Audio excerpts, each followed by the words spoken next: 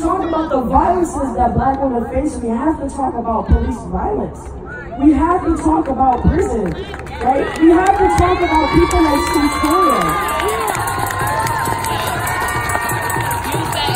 We have to talk about the women, the sex workers who are abused by the police. In New York, there was an Asian woman who jumped out of a hotel window because she was cornered by officers who were doing an undercover sex work sting. You know what I'm saying?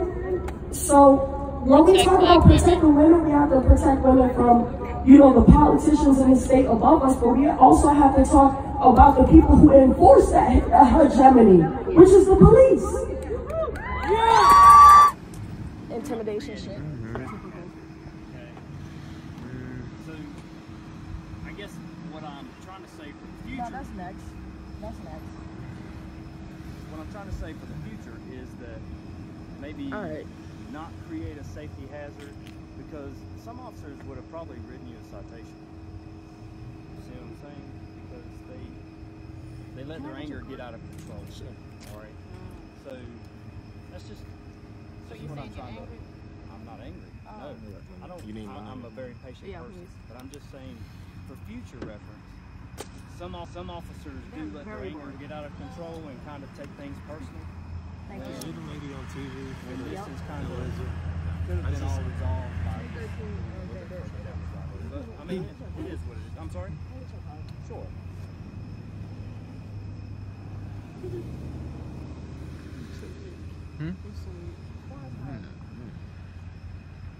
No, I got you snatched.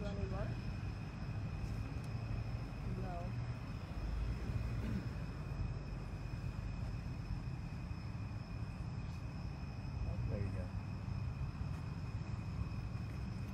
So just, I'm just giving you some food for thought, some useful information for the future. So it's entirely up to you.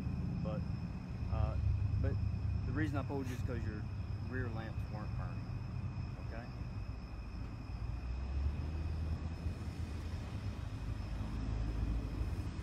All right. So just make sure from now on, whenever you're driving down the road, you have your headlights on or your rear lamps are working. Okay. All right. Okay. Well, have a good night. Y'all have a good one. Actually, I'm a It's time today for the 22 million Americans to feel free to do whatever is necessary to protect ourselves. Take, for example, in the Constitution, it gives a person the right to have a rifle or a shotgun. And in the area in this country, we're having a conversation with the music on, so I'm not sure why you want me to turn it down. I have a whole yard with a fence. How do you know nobody was back here? And what is this about exactly? No,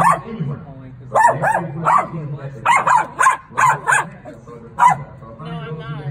No, I'm not. And I have a right to play music. I do. Right. And that's why there's an ordinance to say turn it off at 11 p.m.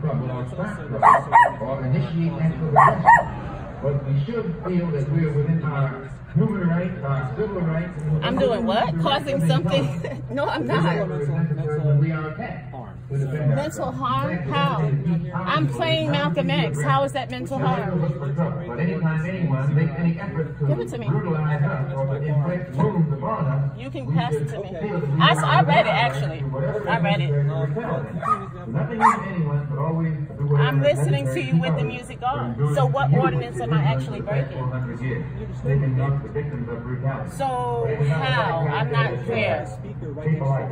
I do not. And I'm allowed to play music. I'm still talking to you with the music on. You can hear me. I can hear you. Do you want to go to the other side where I was working? We can have the same conversation there. Excuse me? It's not 11 to 5. Can I explain this paperwork to you? Okay. Can you guys see it okay? Do I need to get a light? Come in here.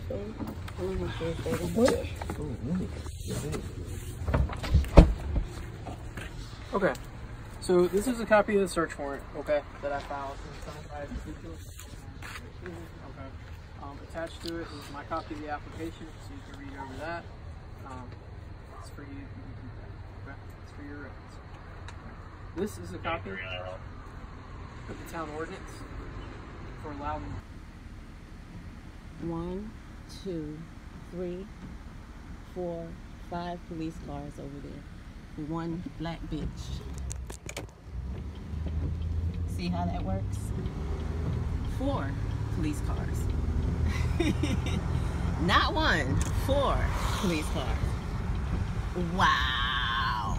Malcolm X. Wow. Wow. Wow.